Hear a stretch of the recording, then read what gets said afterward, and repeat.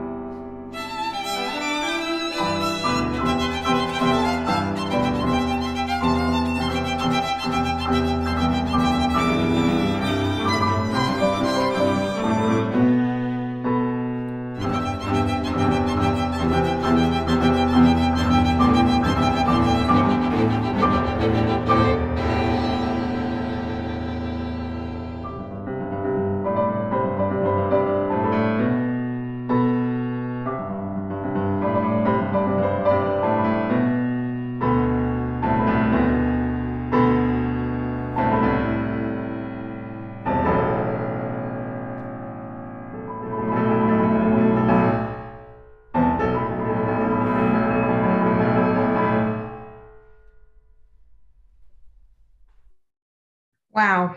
Thank you, Ursula. Why don't you join me now? That was so great. Every time I hear it, I remember the excitement of actually the trepidation of our first rehearsal with the Cassatt Quartet in Munico's living room, where you were trying to piece all of those rhythmic blocks together. Why don't we start with that? And thank you for joining us today. Oh, well, it's such a wonderful piece. And I have to say that, Laura, you are the person who years ago, I think 9 years ago, suggested that the Cassatt and I might enjoy playing together, which we have so enormously. And we've played a large part of the existing repertoire and pieces that were written for us. But when we first were rehearsing this piece, you see what this is a complicated rhythm, and we play different parts of it at the same time. And we just couldn't do it. And we were playing it infinitely slowly. And then Laura said, well, maybe it would be a little bit easier if you played it faster and learn to swing a bit. And I think learning to swing was the essence of being able to play this movement. I mean, to feel it as a dance and not just uh, Yeah. parse it out as one I might mean, say. it's so much what I learned the year that I was studying in Ghana, and I would take drumming lessons every week. In fact, in honor of today, I'm wearing a blouse that was made for me in my village by Moses the tailor in 1992. But I would take my daily drumming lessons, and my teacher, Mofius, would say, you are not calling my name. And he would come and pound the rhythms on my shoulders until I took them into my body. But I never wrote them down. It was not never about counting those beats. And of course, you, as brilliantly trained, conservatory educated, practicing musicians, count everything. And so you were all so diligent at that first rehearsal, fitting in. Well, I come in on the third time on the and it's like, no, learn the chunk, and then you'll find the cues. But if you dance it and you do it at rhythm, at speed, it will actually start to lock in. And then you started to dance, and it was beautiful. It's a wonderful piece. For me, the piano quintet is, in a way, the most satisfying form of chamber music. And as Laura has mentioned, being a pianist also is a lonely kind of thing. You spend hours in a room by yourself. And playing chamber music is the greatest joy, really, a pianist can have. And I have to say, just a month ago, the Cassatt and I started rehearsing for a different piece, a quintet by Amy Beach. And it was the first contact I had had in a year, more than a year, with a person other than my partner, who will come up very soon Yes. because his name is Jerry Lowenthal. And the next piece we're going to hear is a four-hand piece that Laura wrote for the two of us. But playing live with the cassette, I felt I'd been let out of jail. I was so happy I just couldn't even fathom it. Just to that point, Ursula, just a week ago, I was in Dayton, Ohio with Blythe, who was joining us later in the program, at a workshop for a new opera that I've composed for Dayton Opera. And I was more nervous about being in a room with people, not because of COVID, but because I thought I was going to be overcome with the emotion of actually being in a room sharing with musicians live and finding the essence of the music together. It was like that was like the scariest, most wonderful, but scary in a way. Like, was I going to handle it? And do we know how to talk to each other anymore? And you know, it was fantastic to be back together. So I'm so glad that you're back with the Cassatts, because you guys are such a brilliant quintet together. And I hope that there's a lot more music for you in the future. Why don't we just say a little bit about the other two pieces that are on our CD, which is being released in about a week? No, it was released about 2 weeks ago, I think, on Cedille, because it has the piano concerto on it, which was the first piece that I wrote for you. And we premiered that in St. Petersburg, Russia in 2011. And then it has the piano fantasy, which you gave the New York premiere at Barge Music about 3 years ago. And it led to this idea of a CD of you playing my piano music. But why don't you say a little bit about sort of the idea of why all these pieces? What's fun about this record, which is very different from any other that I've done, is that each piece is in a different instrumental form, uses different instruments. And so for me, it's a real history of my relationship with Laura in such varied ways. I think the concerto is gorgeous. The fantasy was written for someone else, but it's a huge virtuosic, grand piano piece that, well, it's very exciting. It has all kinds of elements in it, especially jazzy ones. Again, a lot of dancing is in that piece, and yes, and of course you're going to hear Reckoning, which, as a four-hand piece, doesn't quite explore how impossible it can be for two people at one piano. It's mainly about how possible it can be. Um, but it's very much about playing together with someone you're very, very close to. And so I'm going to just jump in there because I think we're going to listen in a minute to the first movement of Reckoning. It's called Reckoning: 5 Miniatures for America for Piano, 4 Hands. And when we knew that we wanted to do this CD together, I knew that it needed about another 10 minutes of music to make a fulsome recording. And as Ursula said, she was playing solo with an orchestra and with a chamber ensemble. And I thought, well, I don't want to have voice and I don't want to have a solo instrument, because why would I preference one over another? But what about piano, 4 hands, especially because her partner in life as well as music is one of the great pianists that we have, Jerome Lowenthal. So I wrote this piece as a gift to them. It's a kind of a hard piece. Again, it was written during what I think of as a very troubled time in our country's history in the world. And I wrote it pretty quickly. So I wanted to write miniatures as opposed to these other sprawling pieces. The concerto and the fantasy are both like 20 minutes long without a break. So these are all short pieces, a little bit about a minute to 2.5 each. And the first one we're going to listen to, each title of each of the 5 movements is 2 words separated by a period. The first movement is majestic, yet. The second movement, hurtling, still. The third is actually called reverie. The fourth is divided. And the fifth is perhaps a little bit of hope, forward, yet, with a little bit of caution. So we're going to listen to Majestic Yet, the first movement. And Ursula, thank you so much for joining us today. We could talk forever, but I know you.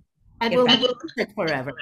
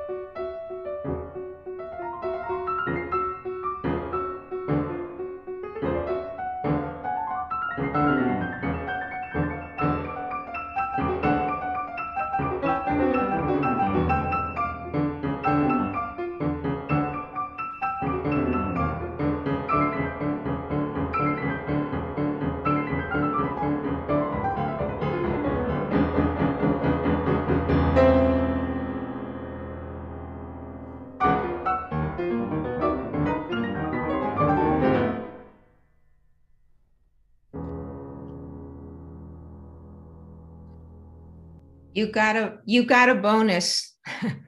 Thank you for putting the second movement up as well. I'd like to welcome my dear friend and colleague, Kimberly Reed, to join us. Thank you, Kim. Kim and I go back about 12 years now or something. I had an idea that I wanted to write an opera, and as somebody who had not written much, if really no vocal music to speak of, it was a sort of bizarre idea, but it stuck with me, and it took a long time to find my team and our story. But I found Kim after a long search. I wanted to write an opera about a transgender person finding their true self. And that notion of truth, of course, was the subject of this talk today, this program today. It's really important to me. Like, if you're going to be an artist, I mean, if you're going to be a human being, you should be honest. But if you're going to actually dedicate your life to making art, don't do it if it's not coming from the place of deepest truth. And I was just sure that I could find a way to tell a compelling story about a transgender person finding their truth. And it took a while, and I found Kim, and she's here with us now. Kim, why don't we just talk a little bit about how our collaboration has evolved and our work with Mark on As One and other pieces, and then we'll set up what we're going to listen to. Welcome. Yeah, thank you very much. It's an honor to be here with you on this important day, talking about this important stuff. I think that one of the things that I really that really resonates with me about Laura's music is that it's just this idea of truth. I always feel like the music isn't really getting in the way, the notes aren't in the way of this emotion. And for me, that's what opera is all about. That's why I write words as a librettist. The libretto for As One was the first one that I'd ever written. And so it was great to learn from and work with one of the best librettists like around, Mark Campbell, our other partner in crime. As Laura mentioned, we've worked on a couple of projects, this trio, the Kim, Kaminsky, Campbell, Kimberly Reed trio. So we miss Mark today, but it's like we're also working on other projects together in the future.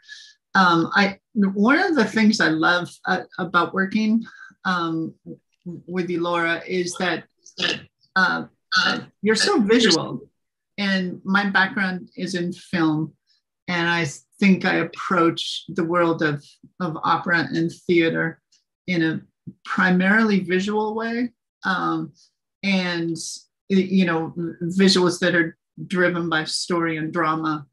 And I think that Laura, that you kind of approach it the same way.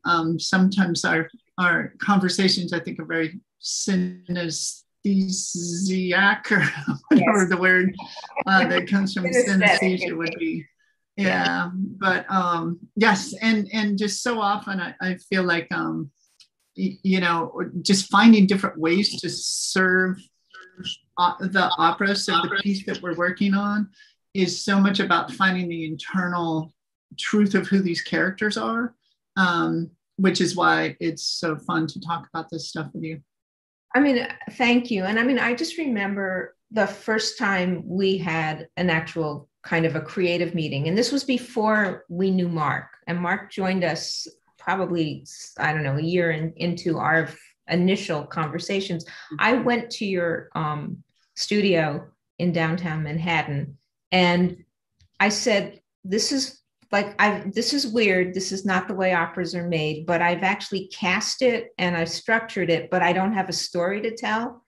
And it's for two singers playing one voice. It's like a monodrama where this character is talking to themselves about who they are. And that's all I know. But I also know that there's going to be a string quartet, because I want the same kind of intimacy of these two voices, a baritone and a mezzo, a male and female voice, being two sides of one person in dialogue with themselves. and a string quartet is all the strings together are one voice. And I know that, and that's it. And I don't really know very much else about opera, and we don't have a story. And you took out a pad and we started to draw. I still have some of that. And we knew that we were going to use film as the set, that we were going to enclose or immerse our character in a cinematic world, not a physical set. And you started to imagine it and drew how there'd be these multiple screens to show the different aspects of this world of our character that still didn't exist.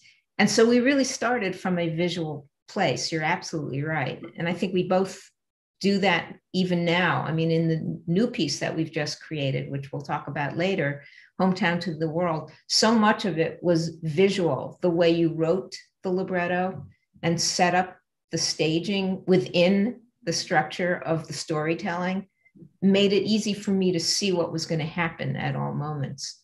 Yeah, that's definitely one of the things I've learned about writing for you. It is ways to signal that, to trigger that visual stuff, because I think I don't know, it's almost like directing someone. You don't tell people what to do, you just put them in a position where they can where you know they're going to have a reaction to the setting that is going to be beneficial for the overall piece. And it's really fun to watch that work. Why don't you tell our audience a little bit about Hannah and about As One, and set up to know for everybody?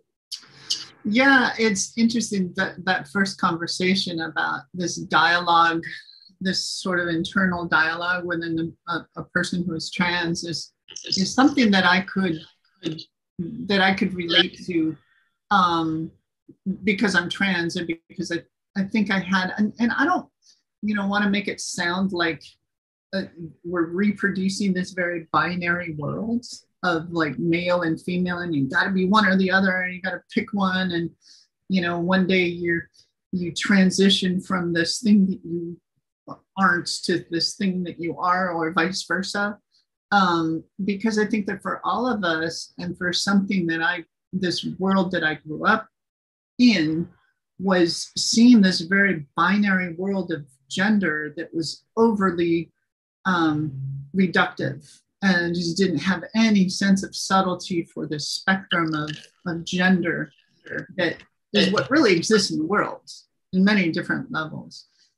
So finding ways to have that dialogue, that internal dialogue, not between, male and female, or left and right, or black and white, or this or that, but just like finding ways for that internal discussion, that internal monologue, to locate who we are at our deepest selves.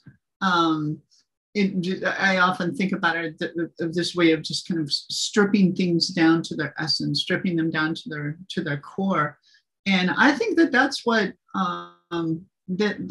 we all do when we grow up and try to understand the world around us, especially this very kind of deeply inculcated world of gender and gender codes, and trying to figure out who we are within that binary. I think we all go through that internal conversation, and that's what was I was so interested in investigating.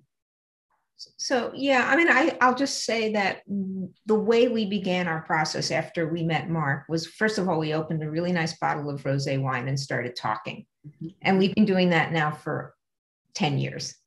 And the wine keeps flowing and the talking keeps happening.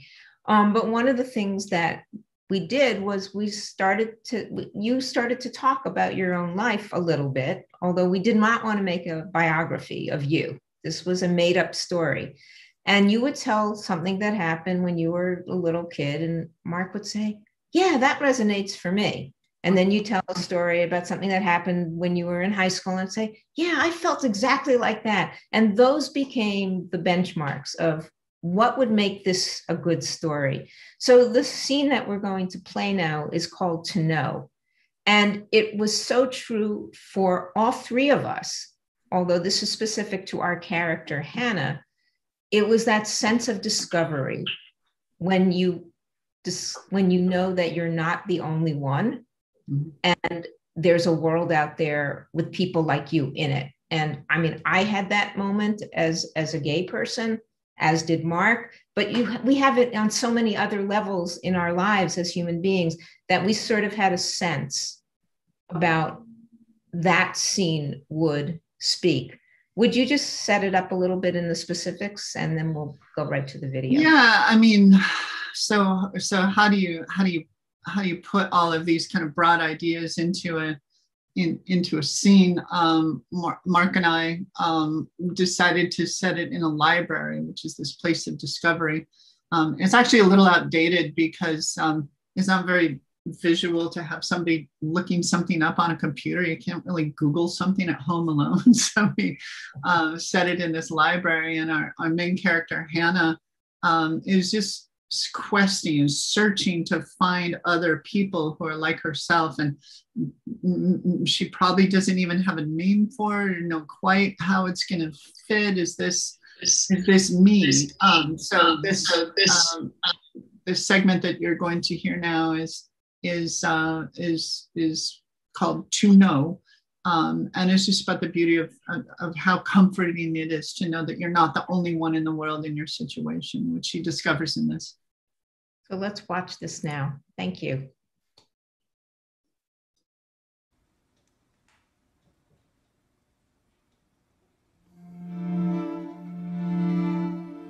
When I see her on TV, there she is,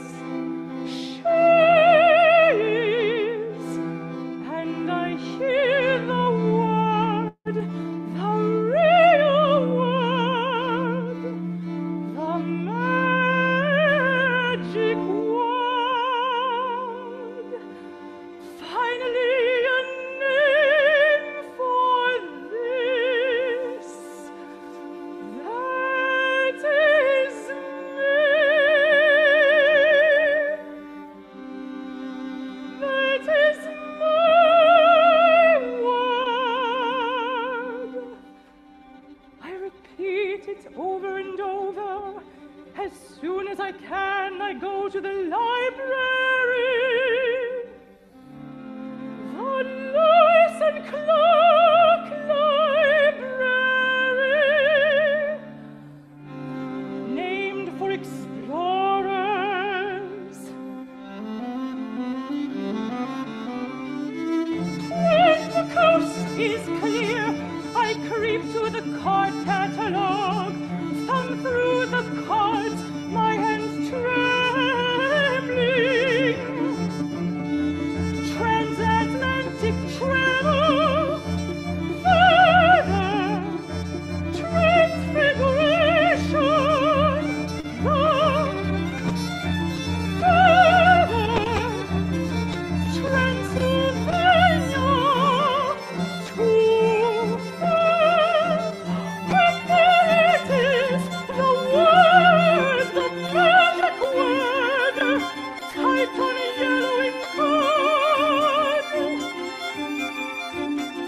I grab a book with the magic word and hide it in another book and slip to the darkest corner of Lewis and Clark. And I learn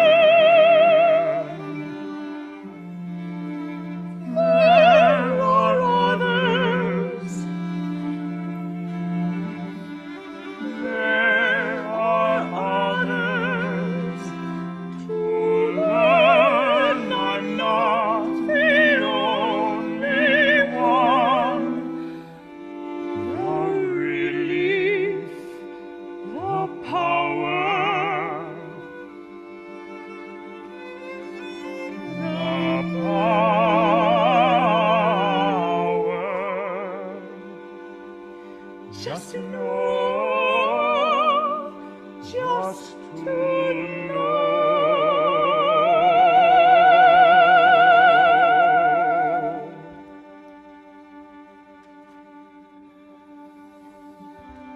I returned to Lewis and Clark many times and hide new books in the same old one.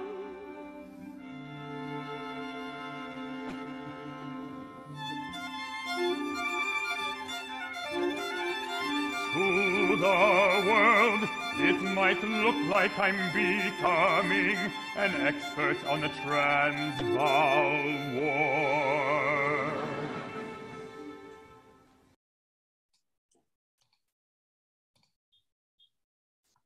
So that was from the production, the premiere production by American Opera Projects at BAM in September of 2014. And that was with Sasha Cook and Kelly Markgraf and the Fry Street Quartet. Steve Osgood was the music director and Ken Kazan was the stage director. We're about to talk about our next piece, Kim, Hometown to the World, which is going to have a digital premiere with Hawaii Opera Theater in a few weeks, and then its stage premiere next fall at Santa Fe with Blythe Gessert playing one of the three roles. And I just want to say in this whole conversation around collaboration, Blythe was hired originally by American Opera Projects to workshop as one because it was already cast for Sasha and Kelly. But Blythe was a local New York artist and AOP said she's going to be fantastic. And she has become, in a way, a muse for me. And I think perhaps for you too, Kim, because we've done so much work with Blythe. We're glad she's joining us in a few minutes, but why don't we just jump right in and I'll let you tell us about Hometown to the World. Yeah, Hometown to the World it's based on the story of true events that happened in Postville, Iowa, which is this tiny town in Northeast Iowa, rural place, a very agrarian economy that they have there. And the whole town is really the lifeblood of that community is a butcher. It's a meat processing plant. And it was started by Hasidic Jews who moved out from Brooklyn and basically started up this very successful meat packing plant that attracted lots of different waves of immigrants, Russians and Ukrainians and people from Palau. They always seem to be these kind of microscopic little communities that would go there to work. And one of them was from small mountain villages in Guatemala. Until 2008, in May of 2008, when there was a very big ice raid that was very devastating for the community.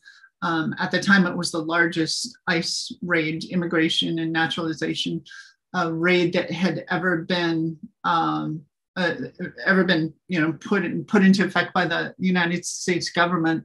They arrested about a quarter of the town. That meant about another quarter of the town left after that arrest happened. It was a very traumatic event with black helicopters and huge people loaded into something they called the Cattle Congress, where they arrested everybody. And they were pretty ruthless with the charges for the first time. They didn't give people a chance to plead out. They gave them the choice between two felonies, both of which would result in people being deported. And that's what happened. And this it had a devastating effect on this community of Postville. So this opera, Hometown to the World, which is a phrase that comes from the sign on the edge of town in Postville, Hometown to the World, because in this tiny Iowa farming town, you have a bunch of primarily Scandinavian Lutheran farmers from Northern Europe. You have a big, huge population of Hasidic Jews who emigrate from really all over, but initially from Brooklyn. And then a lot of Guatemalan workers who had migrated there at the time that the story takes place. So it's really about this mix, this beautiful mix of cultures, and what can go wrong when you don't foster that glorious mix. When for me, it's just really the overall piece is just a metaphor for America and this American experiment that we're going through, and how we all come from somewhere else, and we're all trying to figure out how to make it work together. One of the things that was a challenge for us was that when we were commissioned by Santa Fe Opera, we were told we could only have 3 principal singers and a chorus. And so we knew that we needed to have, and we didn't want any kind of stereotyped archetypal characters. What we wanted to do was find a way to bring someone from the Hasidic community and someone from the Guatemalan undocumented worker community and someone from the longstanding Scandinavian farming community to actually struggle with each other against the differences of their cultures, their status, their economic and legal status in the country, what the impact of the raid did to each of them, and could they resolve across all of these obstacles and differences a hope for a better future where a town such as Postville could function and we could become the stronger, more united global community. So it's both a sad statement on where we are, but an aspirational statement. And the chorus, which I thought Kim chose such a beautiful opening for the piece, after a pretty traumatic overture with images of the raid, we start with the chorus singing the words by Emma Lazarus from the Statue of Liberty. And that becomes a sort of a welcome into this horrific story of Linda Morales, whose husband and son were deported, but she is left in Postville with an ankle monitor because she had a baby born in the US. She has an empty home now and no work and is as in need of relief services. Linda Larson is a Scandinavian woman who's this county commissioner who's trying to figure out how to keep this town together, because with all those people gone and the industry down, they were struggling. But we needed to figure out a way to get a Hasid within that world because they're a cloistered community. So our character, Abraham Fleischman, was gay and shunned by the Hasidic community and finds himself at the mercy of the relief services who send him to Linda Morales's home where he can get shelter. And so there's a lot of tension among all these characters. The scene that we're going to listen to a little bit of is from a CD recording that Blythe Gessert, who's going to join us at the end, is about to release, called On the Theme of Home. And a number of composers were invited to submit. So I asked her if Kim and I could send this song, Carne Barata. And Kim, if you would just set up the text a little bit, although they'll see the libretto. This is going to be an excerpt from Carne Barata. Yeah, and this comes towards the end. What you probably need to know is just that carne barata is the translation from the Spanish of the phrase cheap meat. The idea being the people who are the laborers who are coming from so far away and are working so hard in these meat packing plants, which a lot of us saw during the pandemic were some of the most vulnerable places to work that got hit the hardest. And when they fall apart, all of a sudden America can't eat. So cheap meat is the phrase, and you'll hear that referred to within the libretto. And so in this, Linda Morales and Abraham Fleischman have had a big fight, and she goes away and has a reckoning with herself. And that's where we're going to start, from the middle of this scene. So let's listen to this now. Thanks.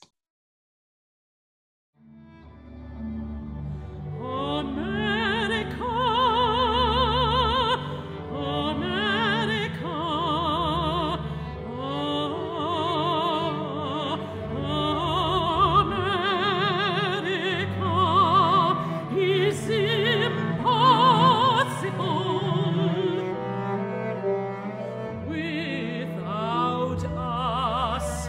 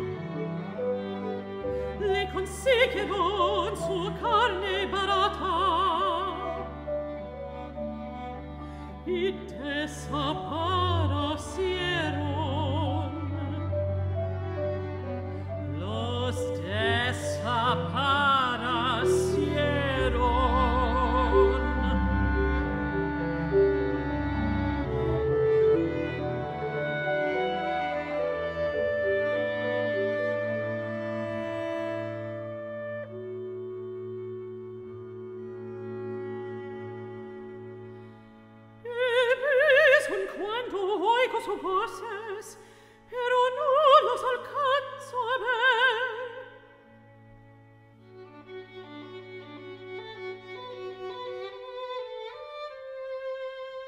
Los ojos tiernos de mi marido y Fernandito, cuán grande estará. No hay hogar si no estamos juntos, mi familia por elección.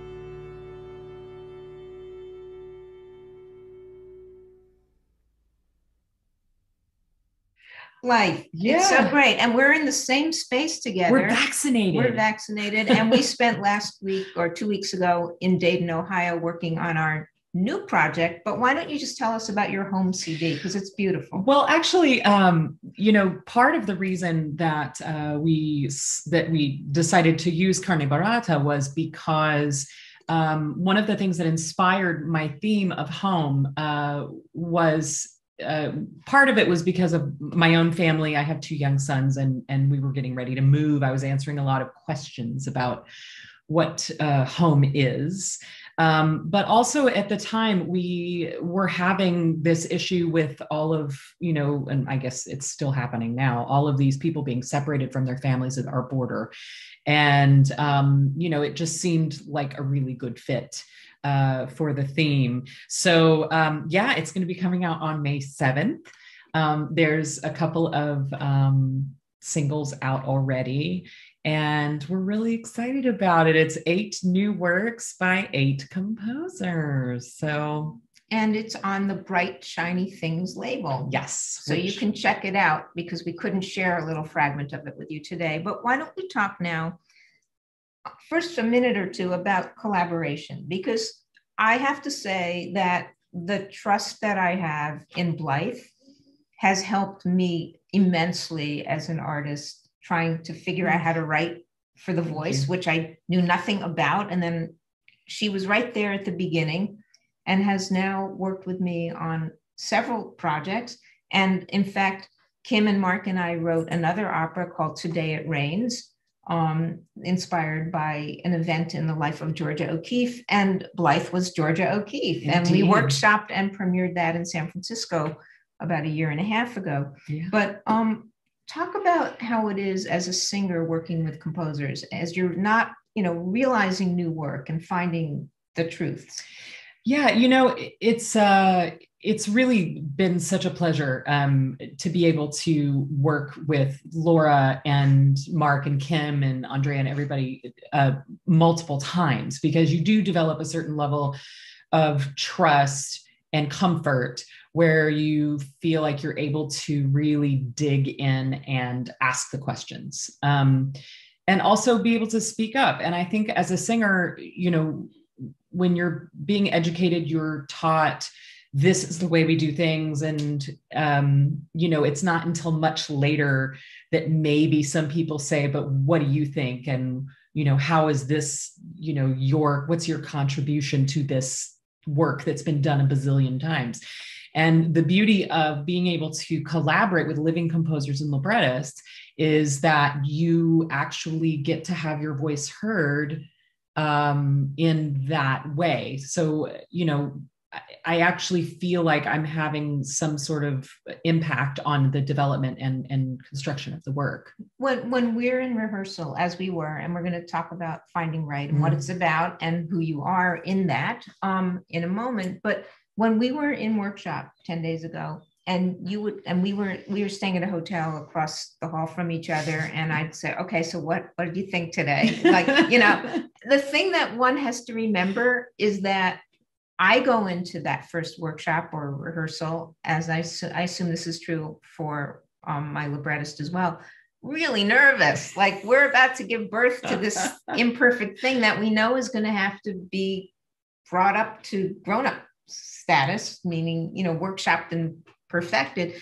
And we don't know what's going to work and what isn't really. Like, right. We have a sense, but writing such a long arc piece that has to tell a story dramatically, and the pacing has to be right, and you're shorthanding a lot of story detail with the least amount of words in a libretto, but you have to lean in heavier on the places where there's emotional import or a fact that has to be clear, and balancing all of that within song structure.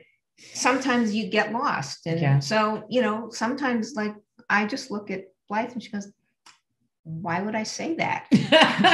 Or like, I wouldn't say it that way. And it's like, oh, I said this badly. And we work it out together. I mean, it's so beautiful and three-dimensional.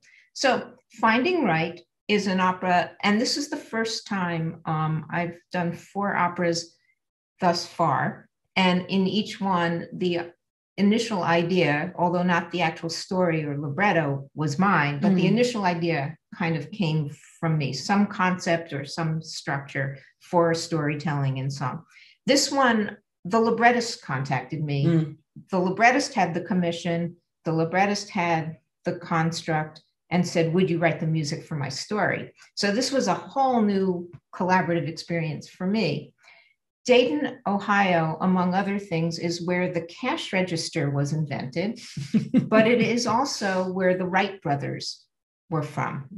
And what most people don't know is that Orville and Wilbur Wright had a sister, Catherine Wright, and we wanted to find Wright.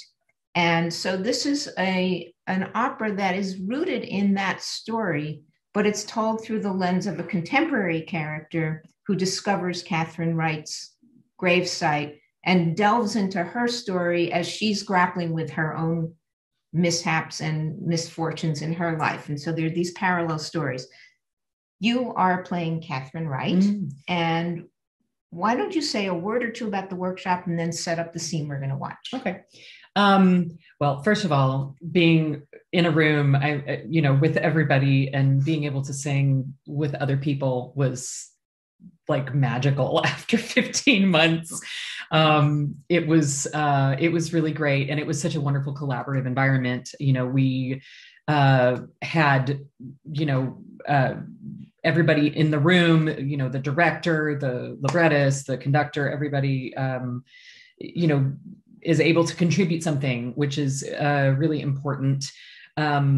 And one of the best parts, and when Laura asked me like what excerpt I thought would be good, was this particular scene, which is Isabel is Harry's first wife, and then later marries Catherine, and she is dying and is expressing her fear of that, you know, happening, and what am I going to do, and what is going to happen to, you know, to Harry and to our son. And having experienced a lot of loss in her own life, you know, her parents, her brother, Catherine says, you know, all I can tell you is what I know. And, you know, you just have to be in the moment and live and love. And I think, you know, right now, with everything that's happened in the past, you know, 15 months, I think that's something that we can all identify with.